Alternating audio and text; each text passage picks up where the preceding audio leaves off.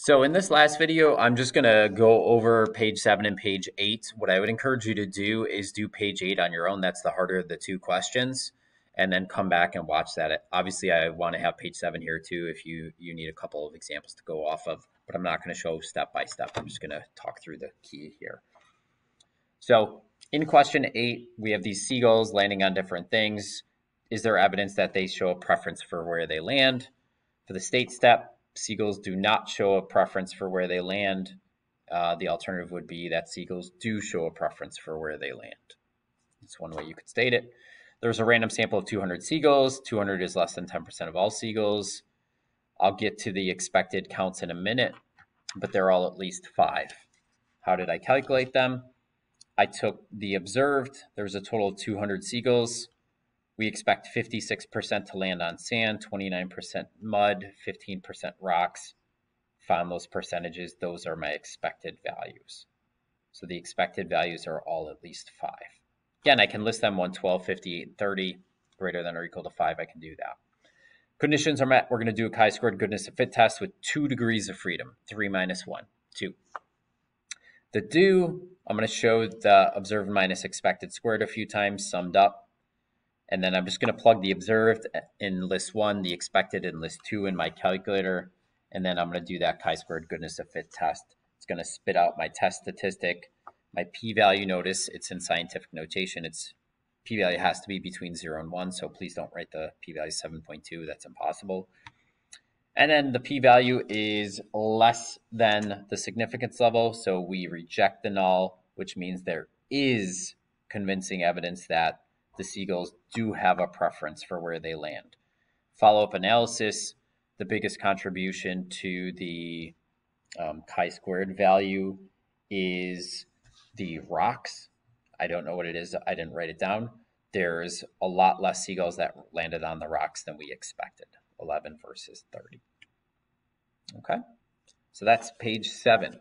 Page 8, the one that I wanted you to tackle. Those of you who took AP Bio who are taking it, this should be like, whoa, yeah, we've talked about this. Boom, right on. So the state is going to be the distribution of eye color and wing shape is the same as what the biologists are predicting. The alternative would be that the distribution is not the same. Random sample of 200, I think, what is it, fireflies, I think? Fruit flies. 200 is less than 10% of all fruit flies. The expected counts are a little tricky here. They said they have a ratio of 9 to 3 to 3 to 1. So that breaks it up into 16 parts.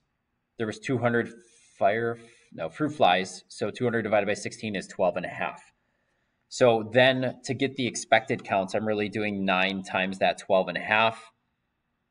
So I'd expect 112.5 of them to have this certain X, they called it, gene.